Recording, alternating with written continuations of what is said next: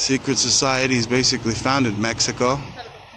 You have the Austrian and Hungarian secret societies. Maximilian, that came to Mexico and took Mexico over.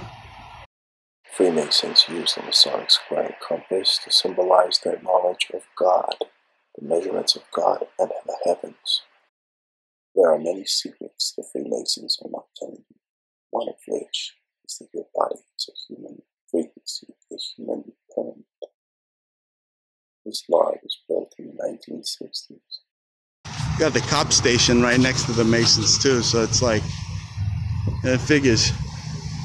Cops and Masons.